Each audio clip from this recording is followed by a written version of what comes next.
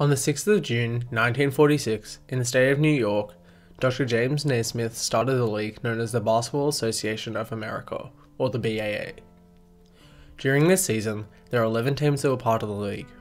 In the Eastern Division, there were the Boston Celtics, the New York Knickerbockers, the Philadelphia Warriors, the Providence Steamrollers, the Toronto Huskies, and the Washington Capitals. And in the Western Division, the Chicago Stags, the Cleveland Rebels, the Detroit Falcons, the Pittsburgh Ironmen, and the St. Louis Bombers. But before I get into telling the story, remember to like and subscribe to this channel.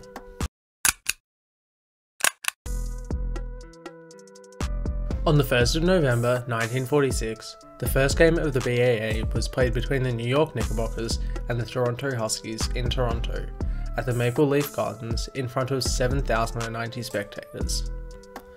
The first basket in NBA history was scored by Oscar Ossie Schechtman from New York, and here it is.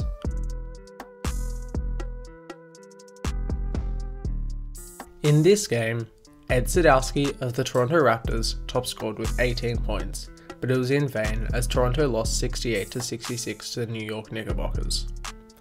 During that game, Ed Sadowski also fouled out with 6 fouls, and 4 other players had 5 fouls.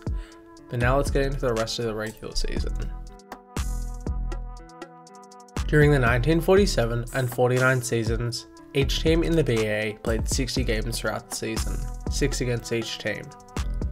Like today's NBA, teams were separated into 2 conferences, and 3 teams from each conference made the playoffs. One of the best players in the league was Joe Fulks, a power forward that played for the Philadelphia Warriors. Another leading player in the league was Bob Furyk of the Washington Capitals, who was both a forward and a guard, and was well ahead of his time. This season wasn't particularly eventful, apart from the BAA being founded, and there were no major injuries to any of the players in the league. At the end of the season, there were 6 teams that made the playoffs, with all of them having a win percentage of over 500. In the Eastern Division, the Washington Capitals finished with the first seed and 49 wins, being led by Bob Furyk. The second and third seeds in the East were the Philadelphia Warriors and the New York Knickerbockers, with 35 and 33 wins respectively. In the Western Division, the Chicago Stags finished with the first seed and 39 wins, with the St. Louis Bombers and the Cleveland Rebels finishing in the second and third seed. Prior to the 1955-56 season, there wasn't an MVP award. However, there were 2 All-BAA teams. The players on the inaugural All-BAA first team were guard Max Zaslavsky of the Chicago Stags, forwards Bones McKinney and Bob Furyk, both of the Washington Capitals, and Joe Fulks of the Warriors, and center Stan Miasek of Detroit. On the second All-BAA teams were guards John Logan of St. Louis, Ernie Calverley of Providence, Frankie Baumholtz of Cleveland, and Fred Scolari of Washington, and also the center Chick Halbert of Chicago. Onto the statistical side of things. Joe Fulks of the Philadelphia Warriors led the league in scoring, averaging 23 points a game, followed by Bob Furyk and Ed Sadowski, but Furyk actually led the league in field goal percentage as well, but he only shot it at 40%.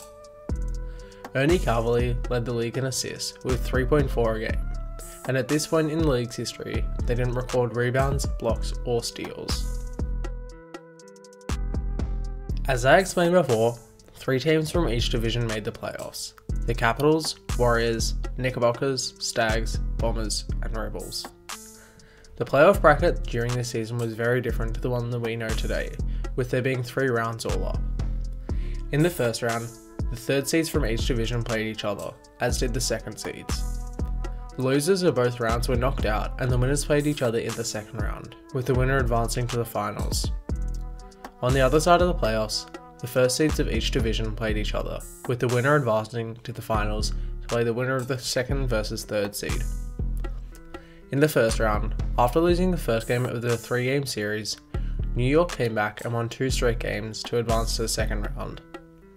During this round, the Warriors also won, beating St. Louis in a series 2-1 and advancing to play against the Knickerbockers. In the semi-finals, the first seeded Chicago and Washington faced off in a 6-game series, in which Chicago upset the stacked Capitals and won in 6 games, advancing to the finals. The second and third seeds, Warriors and Knickerbockers, faced off in a 2-game series in which the Warriors swept New York and progressed to face Chicago in the final. The finals between the Warriors and the Bulls wasn't close at all, with the Warriors winning in 5, becoming the first champions in BAA history, and the one game that the Bulls won was a 1-point game. During this series, Joe Fulks was the standout player, averaging 26 points on the series, with a high score of 37 points in the first game. And while the finals MVP wasn't introduced until 1969, Fulks was far and away the best player in the series. So that was the story of the 1946-47 BAA season. Whether it was the first game and basket in NBA history, or Joe Fulks averaging 23 points a game, this was an interesting season. As well as that, the Chicago Stags upset the Washington Capitals in the semi-finals just to lose to the Warriors in the finals in 5. So what do you guys think of the inaugural season of the BAA? Who do you think stood out, and what do you think of the way the playoffs were structured? Let me know down in the comments, and remember to like and subscribe. Peace.